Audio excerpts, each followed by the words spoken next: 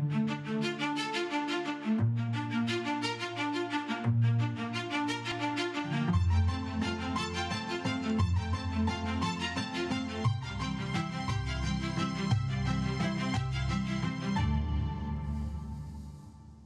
right, good morning, Valley View. We good today? It's good to see you today on this week leading up to our Resurrection Sunday, where we celebrate Easter and celebrate the resurrected King of the universe, Jesus Christ. So we're really glad that you're here today, and we've been going through this sermon series called Resurrect. And a couple weeks ago, we talked about this lady, Samaritan woman at the well from John chapter 4, and how she moved from being empty inside to being full after she met Jesus. Last week, we talked about a guy named Nicodemus, who was a religious leader, had a lot of things together, so it seemed, but came to Jesus, had some questions that didn't even have to ask the questions. Jesus saw right through that religious right exterior and right into his heart and told him some things that moved him from being an enemy of God to being a friend of God. And maybe you've experienced some of those things. Maybe that's why you're here today. Maybe you got some questions about what in the world is this thing? Why am I even here? Or somebody drugged me here today, and here I am. But one way or another, here you are today, and we're talking about Resurrect. Today we're going to be in John chapter 8. We're going to be in John chapter 8, verse 1. We're going to be talking about this idea of being moved from slave to free. From slave to free. So I was thinking back. My first ministry was in a small town in Missouri, and there's a gentleman there that came to our church, and he sat in the front right row towards the front with his wife and his two high school age boys. I was a youth pastor at the time, and they were kids in my youth ministry. Funny kids, and I loved them to death. They were there at everything. The wife was there at everything, but Randy, he wasn't so much into this church thing a whole lot. I mean, that was for the wife and kids. He would come to just make her happy, right? Just make her, I love her, but, I'm just going to, it's not for me. That's for them. But he was there most often. That was about all he'd do. He'd come and sit and get up and leave. Randy was a prominent member, though, in that community, and had a pretty good business that he ran, and was pretty successful. A lot of people utilized his services and in that area. He's a florist, and if you needed some good flowers, you went to this particular place for weddings, funerals, Valentine's Day, whatever the case may be. Randy was also a golf coach, a volunteer golf coach for the high school golf team. And Randy loved that. He was a great golfer, and that was his passion. And so he found a way to volunteer and do this. Well, one time Randy was on his way to a tournament match. I don't know. I'm sorry, I'm not a golfer. I don't know what it is. A bunch of games. I don't know. He was there, and all of a sudden, Randy gets accosted by a bunch of police officers who put him in handcuffs on the golf course in front of all these other high school boys who are out there at this tournament, and they drag him back to a police car and take him to the police station. Turns out, Randy had a little secret that not a lot of people knew about. Randy was enslaved to marijuana. It's not that big of a deal, right? Not that big of a deal, right? And turns out that as the bus driver, everybody got off the bus, and the bus driver was just kind of walking around, cleaning up, picking up some things in the bus, picking up trash and everything. He found something that he didn't really want to find and knew who was sitting in that seat. So Randy ended up in jail.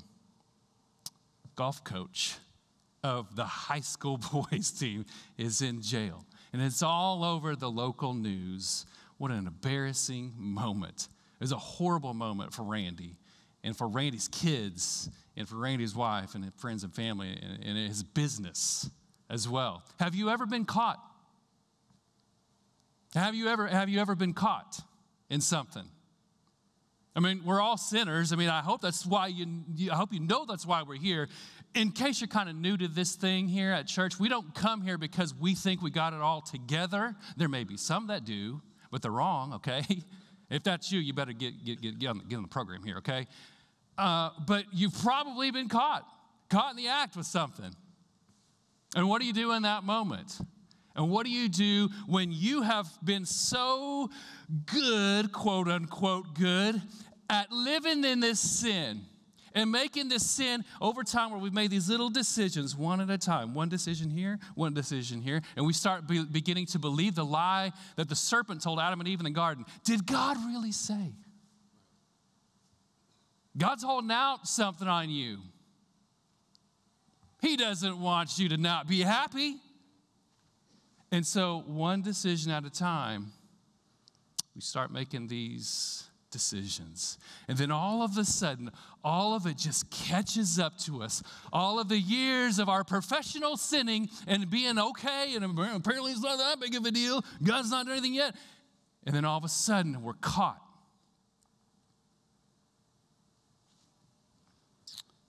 John 8, verse 1 says this: Jesus returned to the Mount of Olives. This is where he kind of camped out a lot and hung out with some of his disciples. But early the next morning, he was back again at the temple. At the temple, remember that. A crowd soon gathered, and he sat down and he taught them. People loved to hear the words of Jesus. He taught like somebody that they had never heard before. And they're like, they want to be a part of this. They want to see this guy. They want to hear what he has to say. A crowd soon gathered, and he sat down and he taught them. And as he was speaking, in the temple, as he was speaking, the teachers of religious law and the Pharisees brought a woman who had been caught in the act of adultery.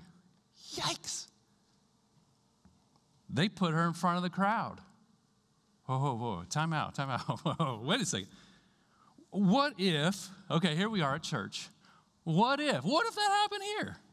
Right? I mean, this scandalous moment where this woman, the religious guys kind of had this like patrol going or something. I don't know what was the case. They get this woman and they come dragging her in. They throw her in front of Jesus and in front of everybody else. I mean, she's caught. She's caught in the act. The very ones, this educated religious right, they're the ones that bring this woman in.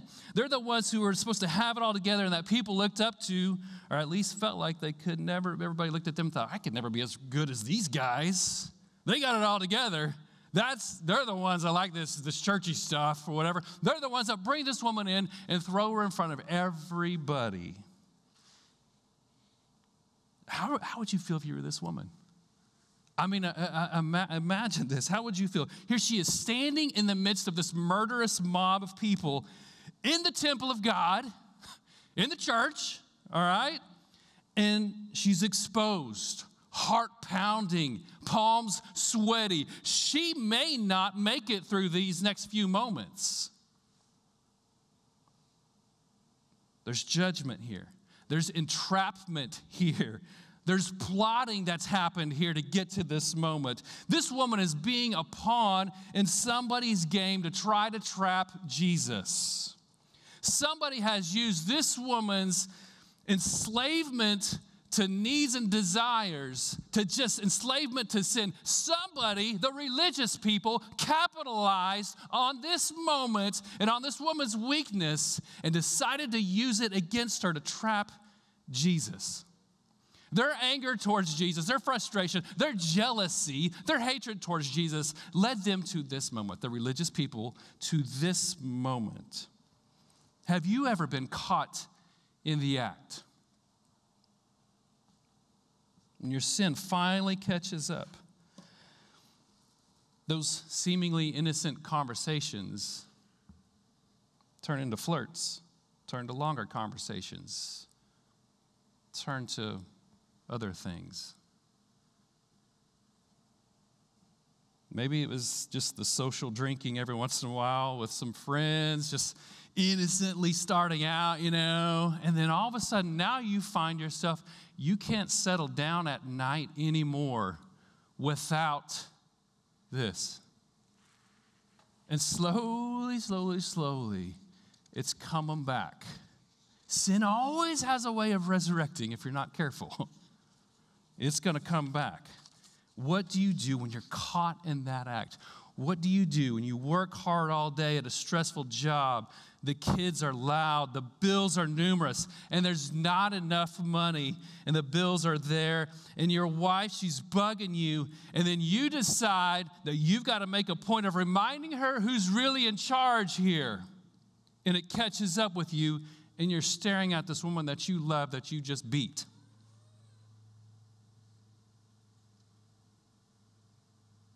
Have you ever been caught? And folks, let me tell you something. Sometimes it's better to be caught than to be condemned. Sometimes maybe this is God's gracious way of saying, wake up, wake up. This woman's put in front of this crowd. Some people wondered about her life, perhaps. Some people suspected maybe something was up. Now they know. Now they know. Perhaps she's made sin a way of life for her. We don't know exactly if she was a prostitute or not. We don't know necessarily her whole story, but we know this is a scandalous moment in front of all these religious people in the temple. Mothers are scurrying to try to hide the eyes of their kids. Oh, come on, let's get out of here. This is kind of weird, okay? She's trapped. Her sinful decisions and potentially the decisions of others in her life have gotten her trapped and enslaved at this moment now. But make no mistake, it's not just her whose sins are being revealed here, right? It's not just her. A little bit at a time, the curtain is opening up to these religious men who think they've got it all together. And they're about to be exposed here as well, too. Verse 4, teacher, they said to Jesus, a little snarky with that, a little like, hey, okay, all right, teacher, okay. They said to Jesus, this woman was caught in the act of adultery. The law of Moses says that we've got to stone her. What do you say? Oh, a little bit of a trap here. All right, they're trying to trap Jesus. Yeah, they're capitalizing on this woman's sin and mistakes, whatever the case may be in her life. They're trying to capitalize on that because they want to trip Jesus up because they can't stand Jesus right now and the popularity that he has and the things that he says. Let me ask you a question. Who don't you see in this story? Where's he at? Where's the guy? Where's the guy at?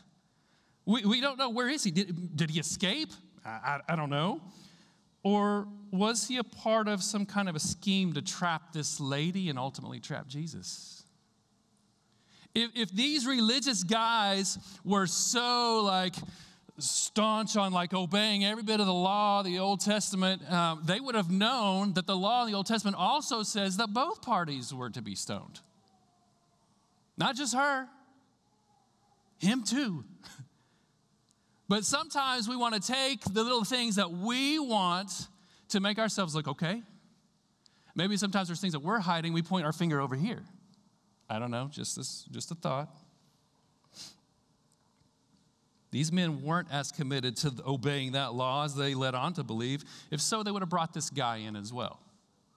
These men are using this woman to trap Jesus. They're using this woman. Their religious fervor, what they thought was religious fervor about obeying the Old Testament law and the law of Moses, it didn't translate into caring for this woman's soul. It was so important to them to justice to be done, unless that justice has to do with me. So they create this dilemma for Jesus in this situation, right? Okay, you got to remember that this is a Jewish, very religious culture who are under the oppression of a foreign government, Rome. So Rome had their laws, and they also let the Jewish nation kind of have some of their laws too. But Rome's always superseded the Jewish nation's laws. And so in this situation, what's happening here is that with these religious guys, they brought this woman to Jesus. It's this fact that if Jesus said that, well, no, she shouldn't be stoned to death, then he would then be open up to a charge of not obeying the Jewish law. So the Jews would be like, well, you can't listen to him because, what he says, he doesn't obey Moses' law, so we can't pay attention to him. That's one part of the dilemma. But if he said that she could be stoned in this situation, clearly she's caught in the act. So if he says, yeah, she should be, then he would be accused under Roman law of incitement to murder, since capital jurisdiction was withheld from the Jewish authorities. They couldn't condemn somebody to die. That was the Romans' job. So if Jesus said this, so they're trying to trap Jesus. They're trying to trap Jesus. Regardless of the case, this woman is as good as dead. Physically, her reputation. I don't know if she had kids or not. What are they going to think? Whatever. It's just this ugly, dead, slaving moment for this woman and all around. Verse 6. They're trying to trap Jesus into saying something that they could use against him, but Jesus stooped down and wrote in the dust with his finger. They kept demanding an answer, so he stood up again and he said, all right, but let the one who has never sinned throw the first stone. And then he stooped down again and wrote in the dirt. How about that? Isn't that amazing? Isn't that fascinating? The zeal of these guys, they want to get this woman, and they really, really, really, really want to get Jesus. They want to trap Jesus and to prove how righteous they themselves were. And then Jesus, and I love this about Jesus. Sometimes you think of him as some guy with a sour face and never, just never cracks a smile. You gotta read your Bible some more, okay? And he does this thing. He does things on his own timetable and in his own methods. And so he just kind of ignores them, I guess, at first, and he's just writing in the dirt. Some people, scholars look at this and they're like, well, perhaps he was listing the sins of everybody else in that group. Okay, there's Amy and blah, blah, blah. Some people think that. Some people think that he was just writing different laws. I don't know. I don't know that it really matters a whole lot, but I know that the hands that bore nails in them kind of take this moment to relieve the situation and to calm down and to just have this moment. These guys, though, they're persistent. They keep demanding an answer.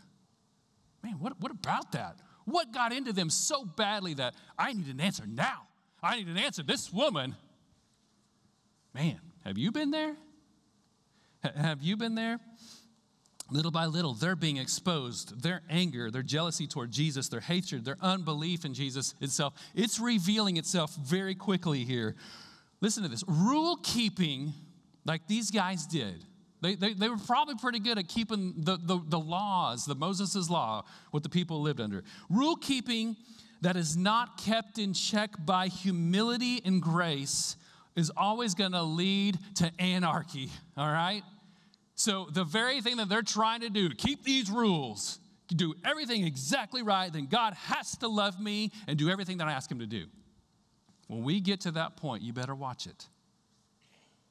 Yeah, God calls us to live pure and holy. Yes, he does. His law is for all time. The Old Testament law, love the Lord your God, all these kinds of things. This is God's standards. This is God's standards.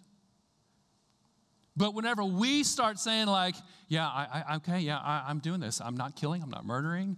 I'm having a Bible study every day or whatever the case may be. If that begins to do those things, but if that begins to cause you to have such pride and arrogance in your heart that you cannot see people, you got a problem. You've missed the whole message of the law and of the scriptures. You have missed it. You've missed it. Just like these men have.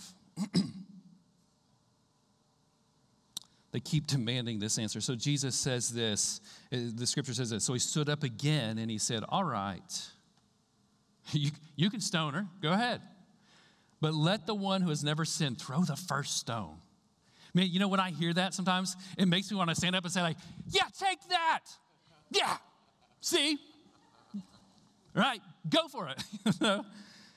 But I got to guard my heart. You know, because I'll be just like those guys too. And you will too, if we're not careful. All right? Jesus can say this because he's the only sinless one who could really cast that first stone if he wanted to. These guys didn't have the right to. You and I don't have that right to. I wonder what this woman was thinking at this point in time. All of a sudden, this tide is kind of changing. She comes in on this wave of like, she may not even survive in the next few minutes because this riotous crowd with big rocks is there ready to kill her. She doesn't know if she's going to survive in the next 10 to 20 minutes or an hour, whatever the case may be. And then all of a sudden, this Jewish man, this teacher, this rabbi, this Son of God pauses the moment and it flips it on its head. Whoever hasn't sinned first, go for it. Joe has said this over the past several weeks. What God has done for so many, he'll do for you. This woman kind of bleeds off into anonymity. We don't know much more about her after this story. We don't know her name. We don't know much about her. But God did, and he knows you, and he knows your name, and he knows when you've been caught. He knows when you need to be caught. But he also sometimes says, time out, and extends some grace. When the accusers heard this, they slipped away one by one, beginning with the oldest, until only Jesus was left in the middle of the crowd with this woman.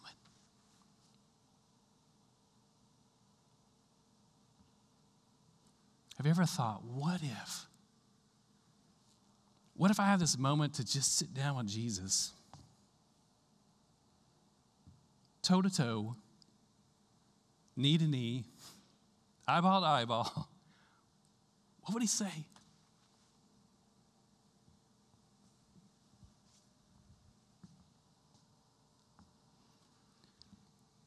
And I don't know about you, but sometimes I have these moments.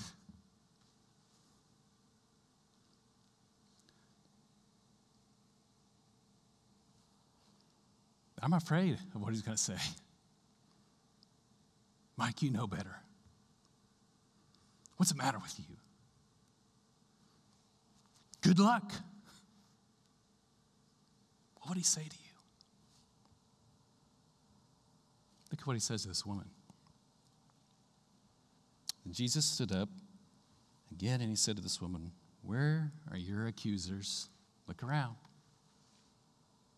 Didn't even one of them condemn you? No, Lord, she said. And Jesus said, neither do I. Neither do I. Neither do I. Go and sin no more. So this woman stands in front of Jesus, trapped, humiliated, used, enslaved to her own sins, enslaved by everybody else's sins over here, trying to make a point with her life and her mistakes and her sin, potentially facing death today after this moment of passion earlier. She meets Jesus with all that she is and nothing to hold back. I mean, it's all there, literally and figuratively, laid right before Jesus. And look at how Jesus responds to her. He gives her grace. He resurrects her in a way that maybe she never realized. She now has life again. She's been dead. She's been enslaved by all her mess and everybody else's mess on top of her mess, and now she's let go, and now she's free. The only one who could free her freed her. John 3:17, after John 3:16, for God so loved the world, etc. For John 3:17 says, God sent his son into the world not to judge the world, but to save the world through him. Did you catch that? Not to judge them. That doesn't mean that doesn't matter, but that's not Jesus' job. Jesus was sent by God to mankind, to you and to me, to save us. Sometimes we need to be caught. Sometimes we need to be caught. I don't know what this woman's story finishes out as. I don't know. I'd like to think that she was one of his biggest supporters and followers after this moment. How could she not? I don't know. We don't know. But what if she hadn't gotten caught? To kind of take the story in a weird direction. What if she hadn't gotten caught? Maybe she needed this moment to come face to face with real forgiveness and grace and new life. He specializes in that. Jesus knew she was guilty of sin. He tells her, go and sin no more. He knows. He knows. He didn't need a crowd of riotous people. But he forgives her. And in a metaphorical sense, he gives her life again. He gives her freedom. She once was enslaved, but Jesus gives her the keys to unlock the shackles that are binding her. And those keys are grace. Grace from him. And some of you, listen, some of you come here because you know that deep down inside, you're dead too.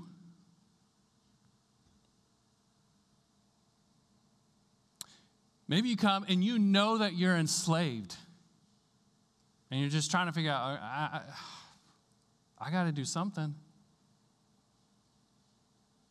Maybe some of you come here today and you're dragging everybody else along and you're blind to your own mess. You're enslaved too. You're in sin too. You're enslaved as well. And Jesus knows. Jesus knows that. But maybe you need to be caught. Maybe you need to be caught. Maybe you're here today and you've been used. You've been abused. Now you're confused. And Jesus maybe says to you, toe to toe, knee to knee, eyeball to eyeball, where are your accusers? Neither do I condemn you. Go and sin no more. Maybe you have some sin that just you continue to struggle with over and over and over again, and it causes you to keep your head down in shame before God. And yeah, you might come here week after week, and you just put your head down and you're serving, you're doing a lot of things, you're doing some things during the week, but you just can't look up to heaven because you know you've got this sin that just keeps at you over and over and over again, and you think to yourself, it's just going to be any minute now. It's going to be any minute now. God's going to smite me. And you can't look up to heaven. And you're in this mess. And Satan's got you right where he wants you. He's got you enslaved to this mess.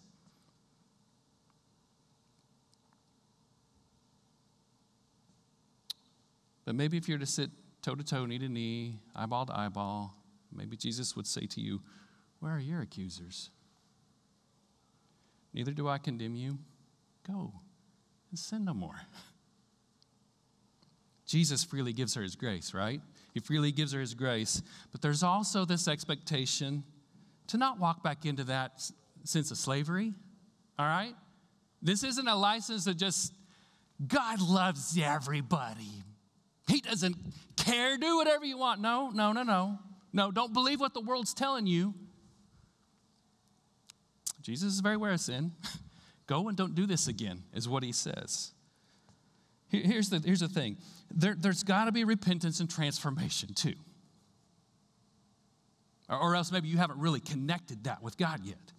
The grace and beauty of being caught is that sometimes, listen to this, the grace and beauty of being caught is that we can be transformed too. That's the beauty of it. And some of you need to be caught. We must come face to face with the reality of my sin. It's an affront to God. My sin is an affront to God. It's like me flipping off God with my life. It's an affront. Don't compare yourself to Hitler, who's murdering thousands of people. Compare yourself to the righteous Jesus, who's holy and pure and demands that of us, but also understands we live in this flesh and we have a sin nature and we need help. And we need help. That my sin, but if I cannot come face to face with my sin, if I'm busy dragging people over and saying, look at him, God, I'm messed up. I'm the one messed up. I'm the one with problems. When we come to grips with the truth that I am a sinner, there can be healing, and there can be forgiveness, and there can be change. Later on in John 8, verse 31, Jesus says this. It says this. Jesus said to the people who believed in him, "You're truly my disciples if you remain faithful to my teachings." Jesus expects some things of us, only fair. "And you will know the truth, and the truth will set you free." Quit hiding. Quit hiding from your sin. And these people, they're religious people for the most part. It says this, verse 33, but we're descendants of Abraham. They said, we've never been slaves to anyone. What do you mean you'll be set free? They're using their family heritage as like, God, we're good. My grandparents, my ancestors, they were good church-going people and everything. Abraham, hey, the father of faith, we're pretty awesome here. And Jesus says, no. Jesus replied, I tell you the truth, that everyone who sins is a slave of sin. A slave's not a permanent member of the family, though. Remember that. If you're stuck in a sin, you're not a permanent member of the family, but a son is a part of that family forever. And if the son sets you free, you're truly free. Has he set you free? Have you taken that? Have you held up your arms to him with the shackles around it and said, you got to take this. I know I'm a sinner. I know I'm a mess. I'm enslaved to this, and I don't know what to do. And give it to him. And seeing the truth of the fact that I'm a sinner, I'm a mess, I'm judgmental, I have anger issues, fill in the blanks. But when the Son sets you free, you're really free. Sometimes it's better to be caught than to be condemned. We'll hide, we'll lie, we'll justify our sin, but sometimes we just need to be caught so that it won't happen again. Maybe you need to be caught with your business practices. Maybe you need to be caught with your porn addiction. Maybe you need to be caught in your gossip. We're given forgiveness through the blood of Jesus, taking the punishment that we deserve. But there is an expectation to go and sin no more.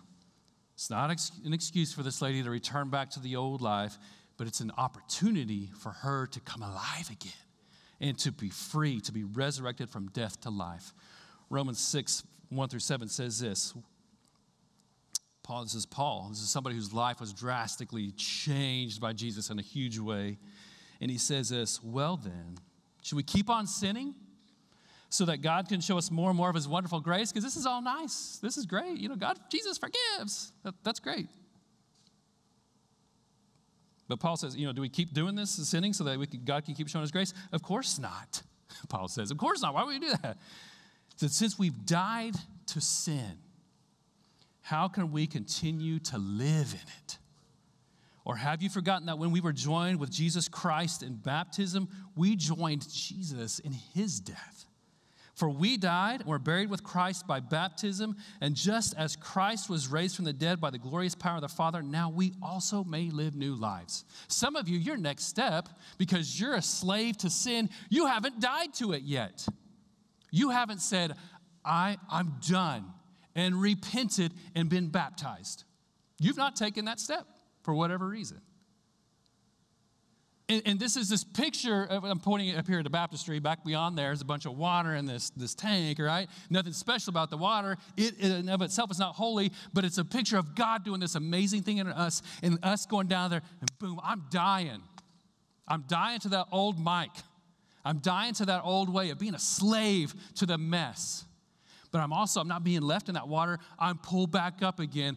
I'm reborn. Not because of anything that I've done. I put my faith in Jesus Christ who took my punishment. And when he comes in me, when I receive that, when I say, I need your forgiveness, and I am baptized and God's Spirit comes into me and cleans me up and pushes me forward towards him and takes these shackles off. Some of you, your next step is to be baptized. Here's the problem. I grew up and I had a pet goldfish. I don't know if any of you guys have ever had a pet goldfish before, but imagine this. You got this goldfish that's just kind of living there, and it's looking out at the world, and it's like, man, I'd really love to be out there again. That looks so enticing and so amazing. And so if we were to dip our hand in there, grab that fish, put it out there, it's going to die, right? It was not made to live there. It is not made to live outside of that tank. And some of us, we look at, even Christians included, we look around at life and everything. We're like, man, I want to do all that stuff. All right, God has these rules and everything. I want to do all that stuff. Problem is, you weren't made to live that way. You were made to live in freedom and holiness by the grace and power of Jesus Christ. And so just in closing today, my question for you is this. Who are you in this story? Who are you? Are you like this woman who's caught in the act? Sin has finally caught up with you? Are you hiding things from people all along, but now they really know who you are? Who are you in this story?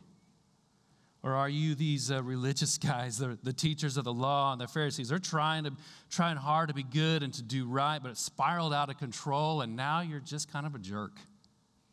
You're just me. You become more holy.